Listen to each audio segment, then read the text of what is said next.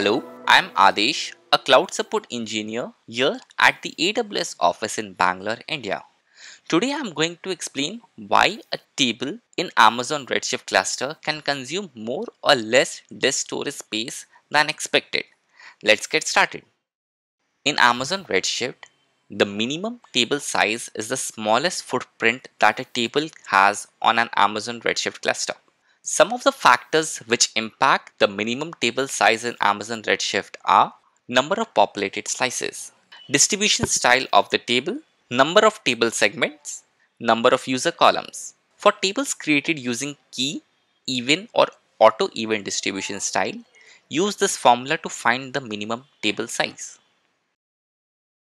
For tables created using all or auto all distribution style, use this formula.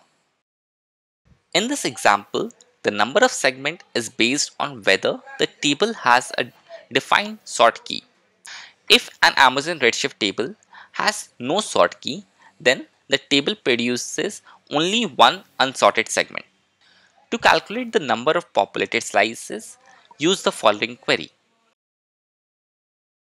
Note that I will show you steps using PSQL client to create a table with even distribution style. In this demo, I'm going to use a 4-node DC2 large as well as 8-node DC2 large, which has 2 slices per node. You can confirm this with this query.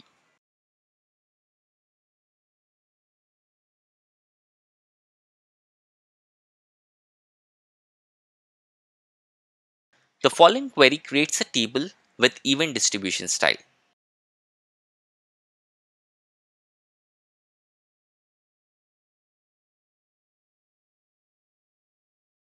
Now let's insert the same number of rows in both the clusters.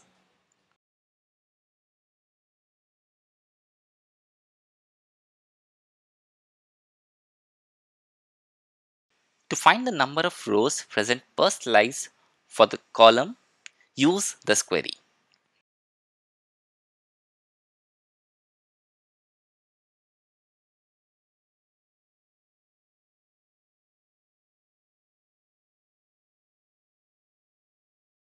To see the size of a table including the 3 internal columns, we talked about run this query.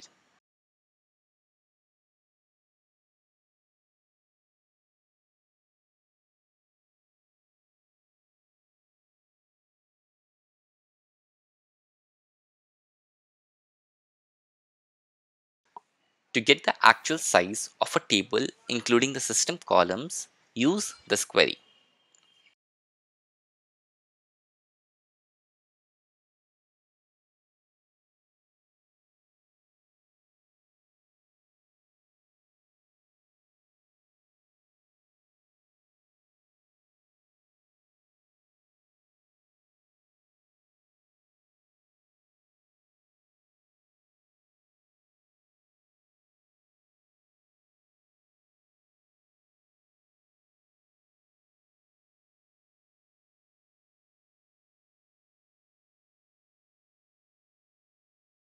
To calculate the minimum table size for an even distribution style which we created, use the following formula.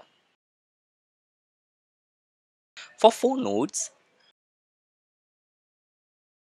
for 8 nodes,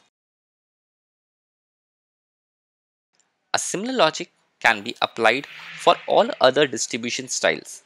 Remember that if a table has a sort key, it has 2 segments, sorted and unsorted.